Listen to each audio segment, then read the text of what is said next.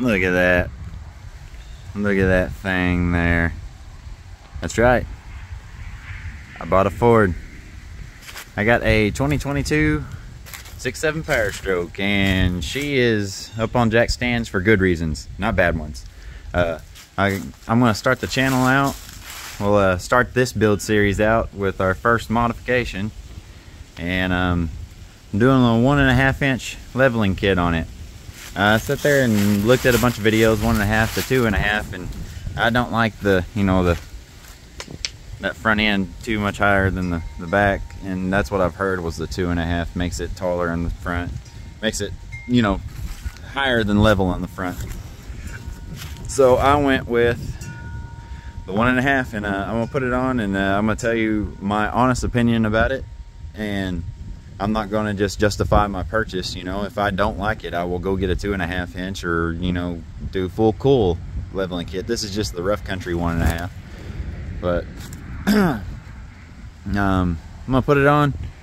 Well, I got some before picture. Well, I have a before picture, and then I'll get a after picture, and then I'll just generally look at it. Is it still kind of leaned in the back? You know, is the back end higher than the front? Or, you know, how the Fords, this is also one thing I was looking at. See, the beds are lower than the hood on the top, and I was wondering if, you know, a little bit of rake in the back will kind of make that look more even for the hood being higher in the front, or what my actual opinion is like on the 1.5 inch leveling kit. If it looks good, or just save your time and your money and go ahead and get a 2.5 inch. So I'll get started on it. We're gonna put it on, and then if it looks bad, I tell you it looks bad. First things first, get this heavy bitch lifted up in the air and on jack stands. I just put them right there behind that cross member. You'll figure it out. If you can get the wheels off, well, good job. I got a shitty jack from Harbor Freight, and I got shitty jack stands from O'Reilly's. Seems to be like it's gonna be tall enough, so I was able to get full droop with the tires on with just this setup right here, so you'll probably be good. And I'm not on even concrete or nothing like that, so don't worry about your janky jack if that's what you got, because that's what I have. Get your tin, pop that loose.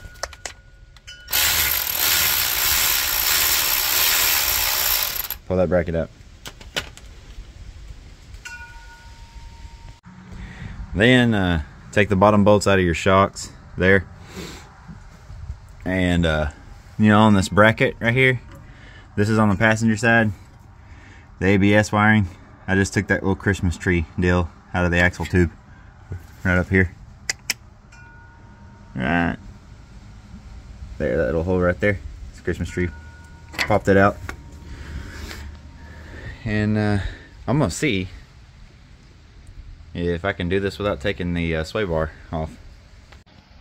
Okay, first coil is out. That was super easy, and I didn't undo mine. I mean, it's kind of in a little bind there, but, you know, if I can move it with my fingers, it's not that bad of a bind. You're fine leaving the sway bar on. Maybe you may have to take it off to put the lift in there, now I'm thinking about it.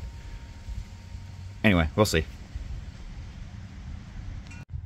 Alright, after you got your coils out, get you a 19mm. Put it on that bolt in there and break your back. And then they'll come out just easy. And here's the spacer that comes from Rough Country. They come, they're aluminum, but they come the shiny.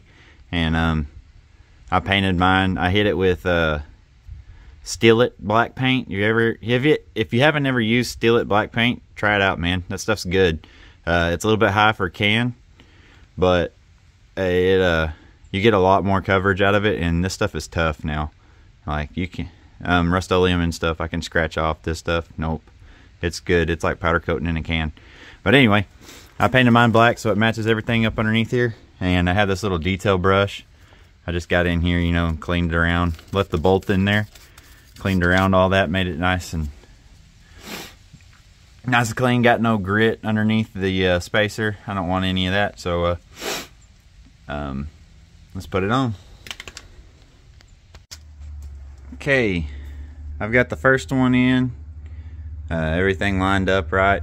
I got to get the other side, but then I forgot to pull the vent tube. Well, I didn't really forget, I knew about it, but once you drop it all the way in with the spacer, just drop your axle all the way down with the spacers in, you need to go ahead and there's a Christmas tree up on the frame that you can pop out of a hole built into the frame, and then gives you that slack out of your vent tube. So go ahead and, you know, loosen up your vent tube over there, and then I'm gonna get the other side in and try to ease it back up in there.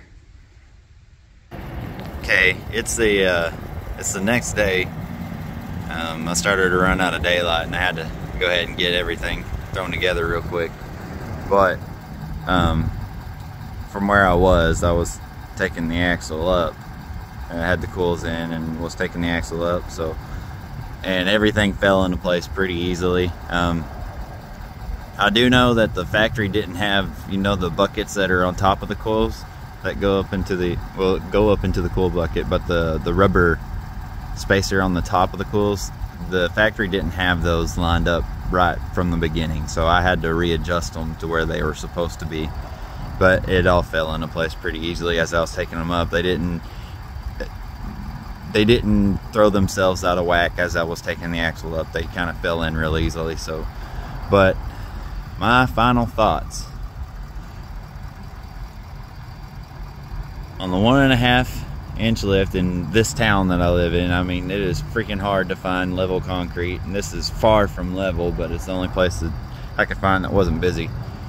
But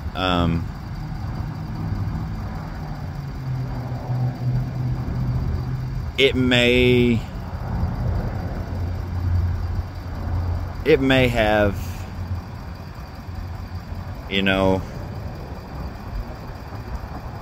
a 1/2 inch of rake or 1 inch of rake in the from the back. The back may still be slightly taller, and with the hood, you know, the hood being higher than the back, it does look pretty decent. So I think I'm going to run it for now, and wheels and tires, those will be coming. That'll make a huge difference on how the truck looks. But like, just throwing that 1.5 inch, I wouldn't say the truck just looks stanced out and good. It's kind of basic. Like, it's hard to tell the difference between factory and that right there to me.